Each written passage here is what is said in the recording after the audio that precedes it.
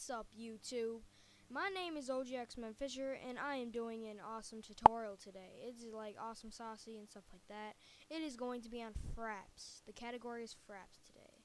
So anyway, when just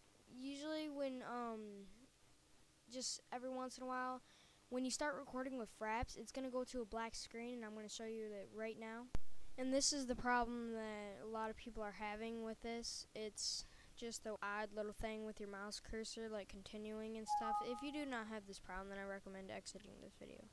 Yeah. Alright. So, okay, now that you're back watching me, this is the tutorial of how to fix this.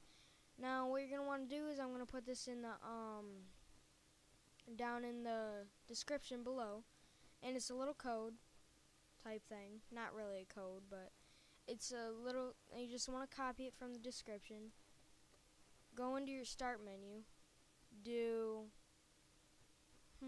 go to control panel, and you're going to want to go into here and do category. Go up here where it says view by and click category.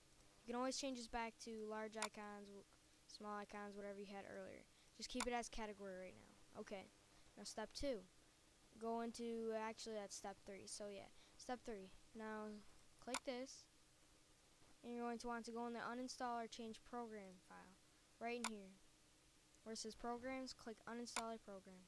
Okay, now once you're in here, just stay here for a minute, let this load so don't lag or mess up or something. Now once you're done, go over here to the right, and it should be the second one from the top.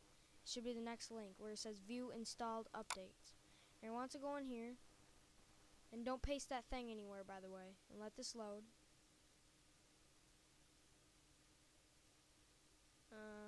You don't have to let it load all the way, but now go in here where it says search installed updates.